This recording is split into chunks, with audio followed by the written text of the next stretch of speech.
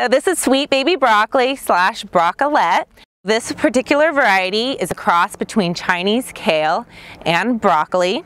So you get more of that sweet, peppery flavor. Roughly around 2 weeks before harvest, when little heads form in plants, our crew comes in and snaps it. And from there, side shoots will come up, and that is what we harvest.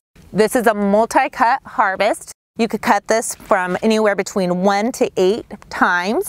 Generally speaking, depending on the time of year, it's between 6 to roughly 21 days between harvest.